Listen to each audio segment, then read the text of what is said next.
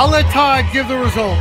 It is Maryland 12, Boston College 10, and if you want to count AIAW, National Championship number 15 for the University of Maryland Women's Lacrosse Program. Let's break it down. We were just talking, in my opinion, it wasn't Megan Taylor, obviously, was the MVP of the tournament. 24 saves in two games against two powerful offensive teams. At the Jack Lish Law Group, not only will you feel like a member of their family, you'll also receive unprecedented customer service. We love our clients, and you'll see that if you trust us at the Jack Lish Law Group, the big dogs from the small firm, and we'll reward your trust. Call the big dogs today. Don't wait. Find us online at bigdogsmallfirm.com. And also, the saves in this game, when the game got close, were beyond compare. But I thought Maryland won this game on their defensive effort, really clogging up the middle, really, even though Apuzzo and Kent got their goals, you're not going to shut them out. I thought they really made it difficult. How about you? What I thought Maryland did exceptionally well on defense, Bruce, is they forced BC into 1 versus 1. BC had assists on almost 46% of their goals coming into this game. And today, I'm thinking of their 10 goals, I bet they didn't have 3 assists. So I think that's just a big credit to Maryland's defense. You know, to force them, it forces them out of what they do best. Well, I thought when they came out in the second half and they kind of ran that merry-go-round play around the goal, got somebody open, we didn't see it again. I was a little surprised because it really worked. Now, maybe Kathy adjusted, but whoever set up the defense of this game deserves the coaching credit. I'm sure it was Kathy. No, typically that's Laurie Kennis. All right, Laurie Kennis. Laurie Kennis is the defensive guru of all defensive gurus. She was great. The team was great. Brittany Griffin, if there was a second choice, could have been her. Could have been her. She played ground. Brittany is what year? Junior. So she's got another year. Yes, sir. And Grace? Grace, a sophomore. She'll be back. So we lose a lot. Yeah. But a lot of the stars of this game are back. Yeah, we lose. Except Jen Giles, who came through in that second half. Really, and had struggled to start. She forced a couple of shots and had some turnovers. And credit to BC, their defense was pretty swarming too. And Maryland, for the most part, did a great job. I haven't seen the stats, but they did a great job clearing the ball, which BC is really aggressive on their ride. That's how Apuzzo gets so many caused turnovers typically, and ground balls is in the middle of the field on their ride, and they hold opponents to well under 80% on clears, and Maryland's a 90+%. Maryland's the best clearing team in the nation, and they showed that today too. Yeah, we don't have the stats. We'll have them up on the site later. However, I will say this much: I think they overrode us. I think that we got a lot of good looks and a lot of man advantage, a lot of stuff on the breaking the clears. And sometimes as easy as we did, other times weren't. But another case could be made for number 24. Julia Bragg. What a game she had. What an incredible game. And even though Apuzzo got a few goals, Bragg really, for the most part, kept her under control. When you have and that's such an advantage when you have a defensive player like that. But the whole defense, Shelby Mercer, Julia Bragg, Lizzie Colson, all of them, that whole crew back there, the defensive middies, Erica Evans and Jen Giles, and you brought up a name I got to ask you about. Why was Erica Evans the one chosen to be face guarded? Because the way she's been playing, or? I think so. But I mean, went to 6-on-6 with Steele, and our 6 players were. It didn't make any sense to me. I thought, I think Evans has been so good, so much kind of on fire. And if you look at, she had come into the game leading Maryland in the number of goals scored, and for most of that came in the last 6 or 8 games of the season. She's just been a scoring machine, and maybe I guess that was a judgment that Acacia made. that she's the player she wanted to take out of is the game. brought to you by Viner Consulting. Help desk support for your computers and networks. Managed services and 24-hour-a-day help desk are just a few of the affordable benefits. Get help when you need it by Terps that you know. Call us at 301-251-2900 or visit oneviner.com. All right, let's go back to how the game went. Maryland, a nice halftime lead at 8-4. Naturally, you're greedy, you wanted more, but you're playing the arguably the second best team in the country. Yeah, absolutely. I just wanted, I would have been a little more comfortable. Maryland had the last possession.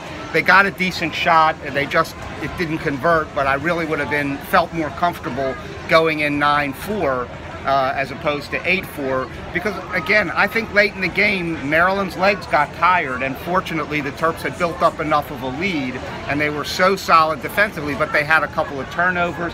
BC scored 2 man-down goals in the last 5 minutes or so of the game. So I think that's indicative. Yeah. I think that's indicative of a team that's getting tired, and I talked about it over and over and over again about playing it until 11:30 Friday night, and now you turn around and you're playing in the heat, almost 90 degrees. Yeah, but this game refuted your theory. You were worried that Maryland was going to be in trouble because of that late game, and I just think they're in such great shape. They're so deep. They're fit. The only time I got really scared was when Kaylee Hartshorn, our draw player, bumped heads with Lizzie Colson. With Lizzie Colson, if she was out, could have been trouble with those draws at the end. If I had to take a stab, Maryland might have gotten the majority of the draws. It was certainly close either way. It was close enough. And I said that in our preview that if Maryland could stay close on the draws, that they're better defensively and close to equal offensively, that they would win the game, and they did. And frankly, I'm happy that the game didn't have another 5 minutes. I don't think they would have won. I don't think BC would have won. It was they were desperate at the end, and it took 3 minutes to cure 12 seconds. It was time-wise impossible to get 2 goals in 12 seconds from one end of the field. Oh yeah, that at that point when in the final turnover that Brindy Griffin stepped out of bounds, I think. At that point it didn't matter, but it was all over but the shouting. But a couple of key plays and late in the game, and again, kudos to Megan Taylor, who was just remarkable in goal. Yeah, it kind of went the way we talked about. You got to give me credit. Beginning of the year, I took a look at the roster. I saw the seniors, and what did I say? Said that this is a tough team to beat. Nobody's going to stop Maryland. They didn't. They had a really easy go of it on Friday night. I hate to say that, but it's the truth. No, they did. And today, even though it was only a two-goal game, it never really was in jeopardy. Northwestern never had the ball. BC never had the ball with a shot to score. They never had the ball with a shot to tie or take game. The lead. Right. All right, let's give BC some credit. And let's look at the team cutting up the net. Yeah. That's great. Well, let's give BC some credit. It's been a tough go to lose 3 years in a row. Let me think who else did that. It's tough. It's agonizing. The seniors leave. Well, in the champion, they lost 3 years in a row in the championship game. Maryland lost 3 in a row. Okay, and they'll get their day. Their day will come. But tell you what, when you lose that kind of talent, and my final statement to you was when I saw you on the just off the field, I said, listen, at the end of the day, 3 players can't beat 11. And I think that, I'm not criticizing any other players on BC, but the goalie wasn't as good, the defense wasn't as good, and the supplemental players to their stars were just not as good as Maryland. That's why Maryland won today. And, and listen, let me just tell it like it is. Maryland's had 3 championship games, 2 at Towson, 1 at home. 3 championship games. Okay, 3 championship games, 2 at Towson, 1 at Homewood, and what was the result of each one? Maryland on top. A national championship. So So what's up for next year? I know she's got more players and more players coming in, but she should rest on her laurels for this one. And it was just special. That's look, I said to a couple of people, Bruce, frankly, this is the measure of the greatness of Maryland's program. Most schools put up banners or something. You win a conference championship, you make a Sweet 16, you make a Final Four. At Maryland for women's lacrosse, if you don't win a national championship, there's no banner, there's nothing. Well, they have so many. But to be honest with you, had they lost this game, I never would have said it was a bad year. Had they lost to Northwestern, we would have been upset. But you can't win. And I'll say it again and again and again. Maryland lacrosse, men's and women's, sits on top of the world. Maybe the women's game a little bit higher with all the natties, but still, when you talk lacrosse, you talk Maryland. And Kathy Reese and John Tillman do it. And boolah boolah. You know what that means? That's the Yale cheer. Yeah, we'll be rooting for Yale tomorrow. Yes, we will. Mr. Lars Tiffany. All right. We'll be rooting hard for Yale tomorrow. Should be a great game. I wouldn't be shocked if UVA pulled the upset. Well, but that's old news. That's done. At least we got one natty, and there's nothing like natties. Kind of bookend the year. It was soccer at one end and women's lacrosse at the other. I know the Big Ten's got to love us. Bringing the national champions to the Big Ten, and they're still on the field celebrating 25 minutes after the game's over. And I guess they'll never leave until they take the bus ride back to College Park. Well, or maybe they just leave with their parents. They all wanted a piece of the net. Oh no, they'll be at a tailgate after the game. Oh yeah. Okay, I know you'll be there. I am on my way when we're done. Right. Bruce. Todd, any final comments? No, just congratulations to the Terps on another incredible season.